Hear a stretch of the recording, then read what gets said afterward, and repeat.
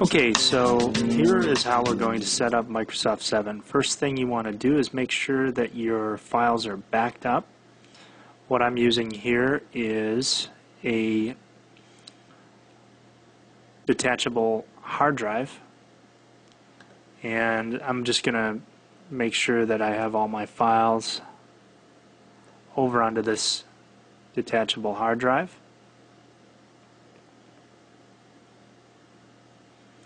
Another place that I can do this is I could put this on the Amazon S3, and so this is another video that we can do together, but you can move these over to a secure server site called Amazon S3,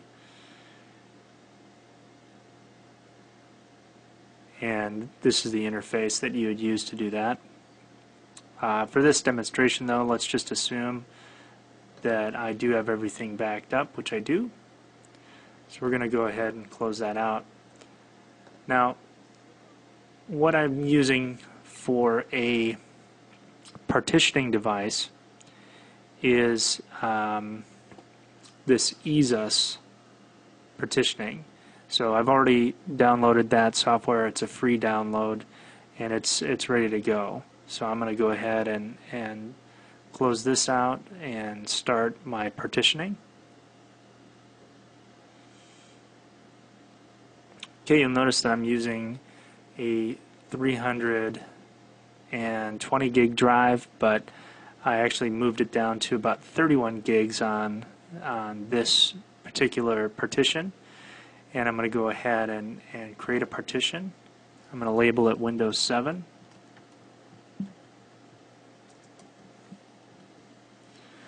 And this is going to go ahead and assign the appropriate letters. I do have another hard drive that's attached, so this would be actually letter G. And I'm going to make this about 35 gigs. So I'm going to hit OK, and you'll see here that I have the partition all ready to go. And I'm going to go ahead and hit Apply. Okay, so I did the first partitioning, and you'll notice I took off my detachable USB drive just to make sure that there was no confusion as I'm partitioning. And then I'm going to actually create two other partitions here. And so I click on the area I want to partition, create partition, and this is going to be, and I have about 238 gigs left. So I'm just going to split it down the middle. Close enough. This is going to be a G drive.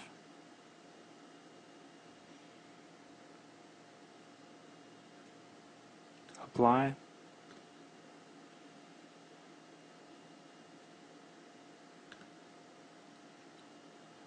And then finally a fourth partition. And that is going to be all the unallocated space.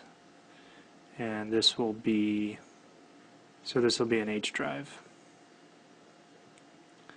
And at any time I can go back in and I can delete these. But so now what we have is we have a C drive, an F drive, a G drive, and an H drive. And what I'm going to do now is I'm going to take all of my program files and install them on this 120 gig drive, and then we'll go ahead and get started with the loading of Windows 7. Okay, so now the next step is you need to set up a live account.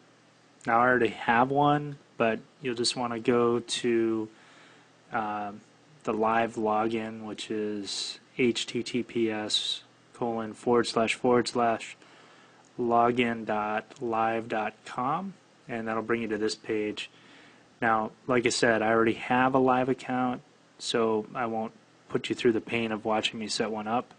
But instead of putting in your login information, you want to set up, and it does need to be a live account in order to get the key to register. So go ahead and fill that out now.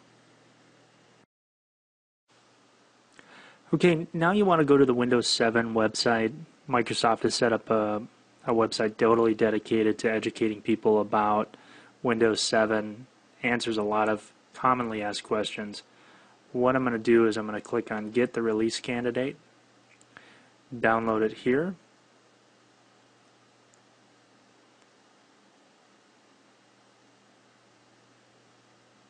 and then here you can download the 32-bit or the 64-bit. I would suggest, if you don't know the difference, download 32-bit. It's going to ask for, this is where it's going to ask for your Microsoft ID. I'm going to go ahead and put this in.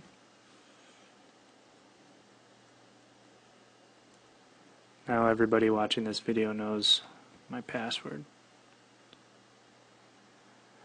So you go ahead and fill out this information. I won't bore you with this. As you hit continue, it will begin the download. Okay, so we're at the point where it's giving me the product key. You can go ahead and write this down, or it will be sent to you in an email, and then just go ahead and click download. And it's going to ask you where you want to store it, and it's an ISO file. So My Documents is fine. And it's going to have this dialog box. Now this is a 2 GB plus file. It's going to take a little while. So go ahead and take a break, grab a glass of water. We'll get you through this okay. And there you go. So that's all downloaded now. And we can exit out of this. And then I'm going to use a program called Ultra ISO.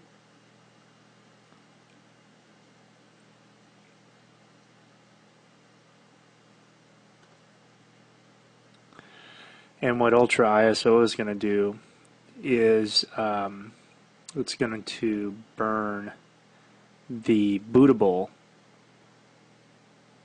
disk of Windows 7, and then that will essentially help me to, or allow me to boot into the system.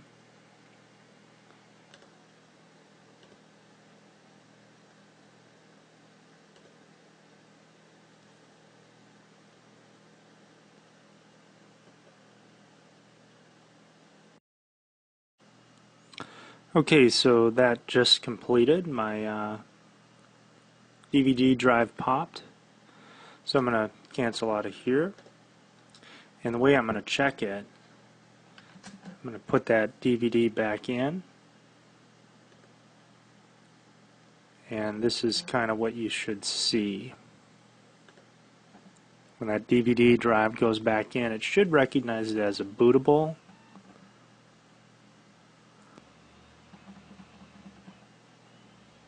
And that's how you know you did it correctly. And then you'll go through the installation process, which I can show you right now.